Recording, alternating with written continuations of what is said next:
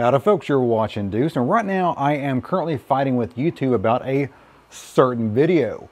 So while that is in negotiation and everything and going back and forth with the emails, I decided to put together another video of a project or multiple projects, hopefully this will end up being, which is I've got into the realm of 3D printing. I'll put you on a tripod real quick here. All right, well, I figure you guys would probably be interested in the world of 3D printing because you can literally print anything. I mean, there are size constraints and there are strength of material constraints, but for the most part, you can get by with a lot of stuff you wouldn't think so.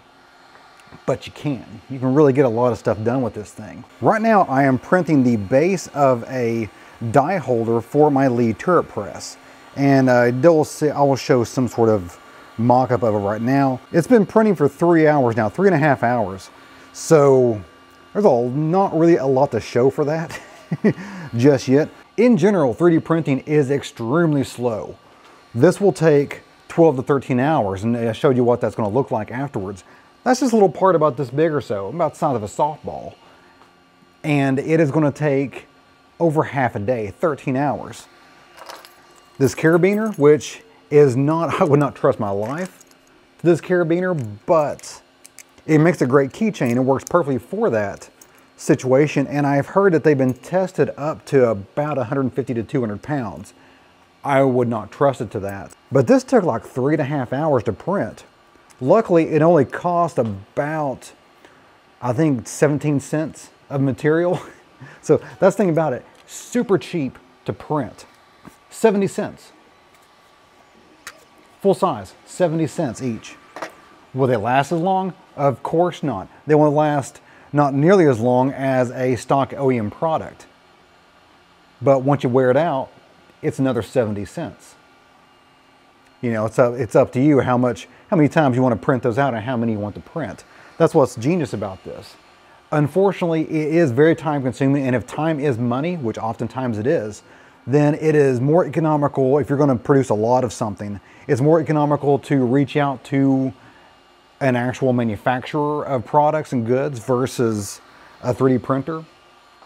But for little one-off, type ideas and small shops like what I've got, a little cheap 3D printer works beautifully.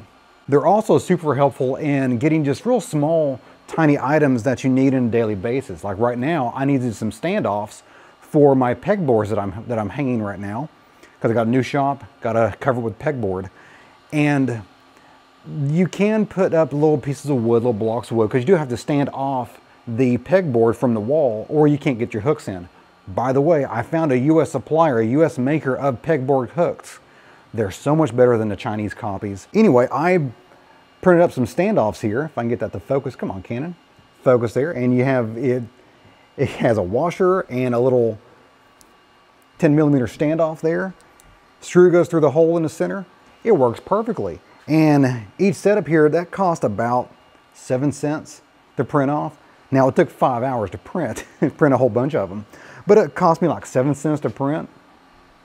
You can't buy these for that. And of course, if I had some scrap wood around, I could go ahead and make some out of scrap wood, which my first pegboard setup, I did do that. But this is just such a much cleaner setup, and it is cheaper. It just takes time, and it is not as strong as a solid piece of plastic or wood. But it serves its purpose. It does what it needs to do. Also, what's really cool is the cost of entry. These things have come down in price dramatically over the last 5 years or so.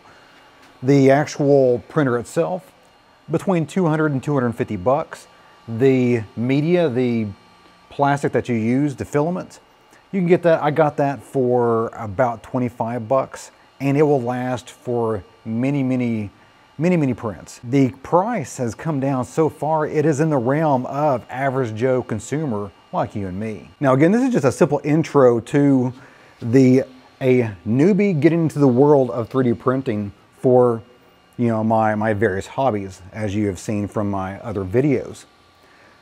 So if you'd like to ask any questions about a 3D printer, what you can do with them, what things are good, what things are bad, what limitations do they have for our respective hobbies, then let me know in the comments below, because I plan to make a 3D printer type series going forward on this channel, because it is an amazing tool, very universal tool.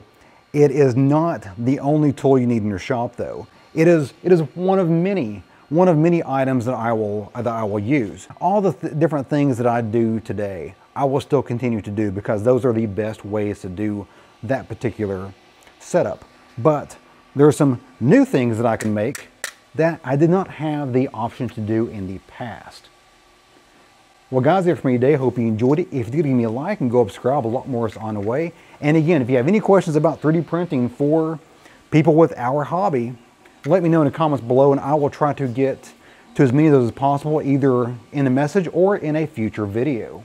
As always, you guys have a great day. See ya.